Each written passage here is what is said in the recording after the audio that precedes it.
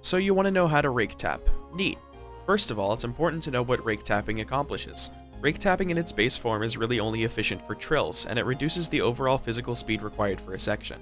It can take a section where you have to tap 18 times per second like Monster Trill, and turn it into something where you only have to tap 9 times per second, which is much better from an efficiency perspective. Now, basic rake tapping can be done in two directions. Some people prefer raking towards their body and upwards like I do, and some prefer raking towards the ground and downwards like Abby does. You can do it either way you feel comfortable. The most efficient way of getting it to work is to keep your fingers relaxed, that way they gracefully slide on the fret rather than getting stuck on the edge.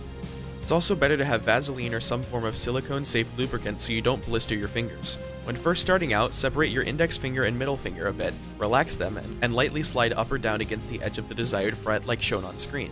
The more you get used to it, the more you can start adding in more fingers. 4-finger rake tapping does work, though it's rather difficult. 3-finger is most efficient. When you have the tapping hand motion down, add in a single fret on your left hand and alt tap between the rakes, and that's it. That's the full technique. This method is really good for higher notes per second sections, but it's limited in the fact that it's stuck to a single fret.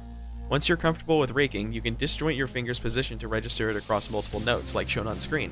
This is great for sections with non-consistently placed notes like Bridge from Mercury City, or Ah from Chip Trash. The fastest form of rake tapping is what Abby dubbed meme raking, which cuts out the left hand's involvement entirely and rakes in both directions. It's been used to hit 144 notes per second trills using a glove and a Wii Les Paul, so it's definitely efficient. It's a method that I'm not personally that good at, but have been improving at, so I know it's something you can practice and work on. The general method is to use either the tips of your fingernails or the tips of 3 of your fingers to lightly slide up and down across the fret at a very specific angle. The looser your fingers and the more wrist rotation, the better. Make sure you're not too close to the frets or you'll hit the guitar, and make sure you're not too far or it will register much less. It's something you have to practice quite a bit. I've linked some songs in the description that'll be good for practicing this sort of thing. I hope this helps. Have a day. Yeah, I don't know either. Subscribe!